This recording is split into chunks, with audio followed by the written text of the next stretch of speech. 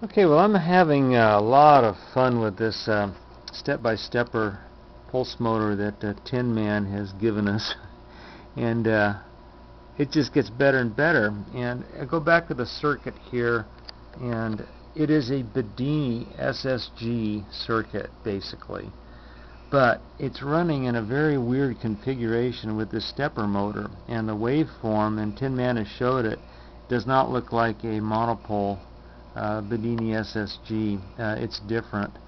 But what I am doing, and what he is also doing now, is he's he stepped it up to run this on 12 volts or higher. And when you get up that range, you've got to really start protecting this transistor.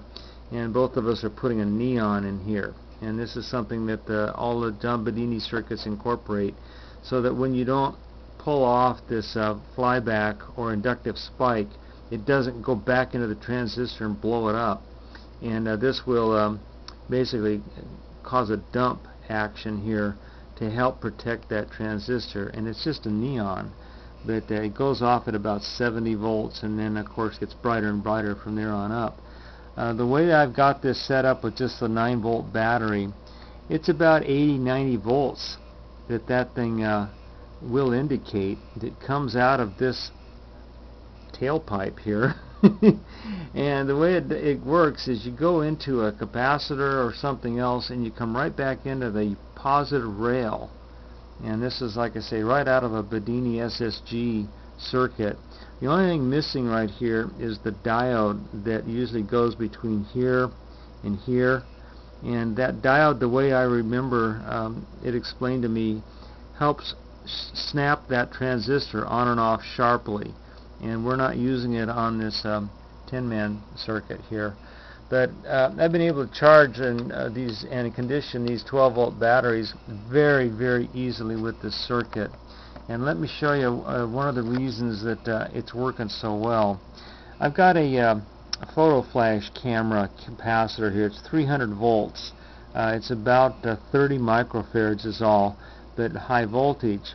And I'm going to show how I can take the energy out of this system, charge this cap up very, very rapidly, and then discharge it on this steel washer. And you're going to see a giant spark. But what's really interesting about the way this is set up is this neon will come on and glow orange, showing the voltage. And like I say, it doesn't kick off until about 60-70 volts, and it gets brighter and brighter. When I put the capacitor across here and start bleeding off the energy, this LED will come on, showing the current flowing into the capacitor. Then that LED will gradually go dim, and this will come on bright. So let me show you how that works. Okay, there's the machine running. There's the glow of the neon. Now, what's going to happen here, you notice the LED is not on. Right here in this circuit here is going through the first diode, the 1N4007. It's a high voltage diode.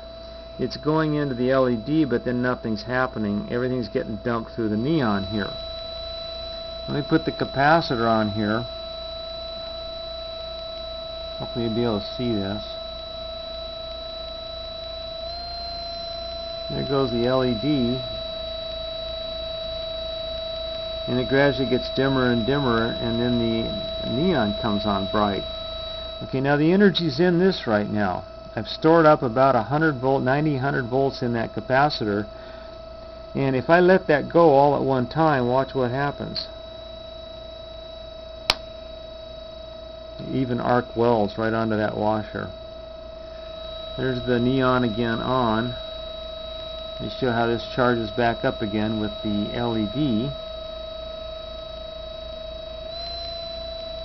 The LED gradually goes dim, and there comes the neon back on. And this is the dance between voltage and current. The LED is showing the current, the neon is showing the voltage potential. And like I say, that won't trigger until it's 60-70 volts, then that'll start triggering. Now I've got the energy back in this capacitor.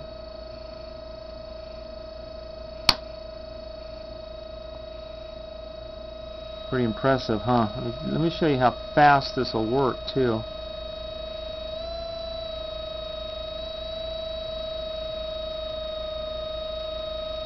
There it goes.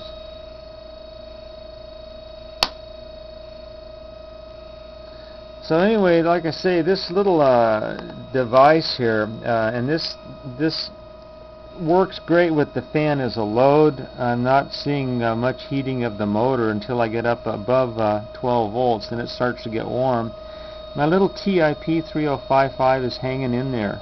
It's not even getting warm, and I'm not quite sure why that's working also, except I've now protected it with this. And like I say, it can charge up these 12 volt batteries very, very easily.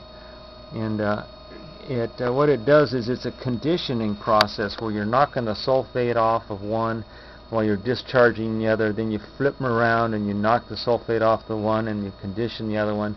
And then at some point in time you have to add the energy back into this. And I'm using a 12 volt wall wart, 500 milliamperes, to actually put the energy back into them.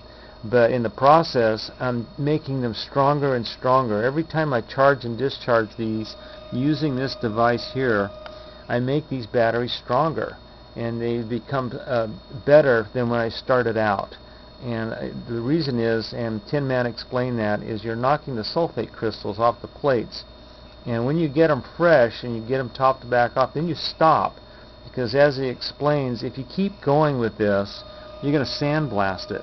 Like a sandblasting, you're going to be going beyond where you need to go. So this little device, he's continuing to show videos on it. And I highly recommend you go to his channel. It's TinMan Power, and we're calling this the step-by-stepper pulse motor. Very, very interesting. Thanks for watching.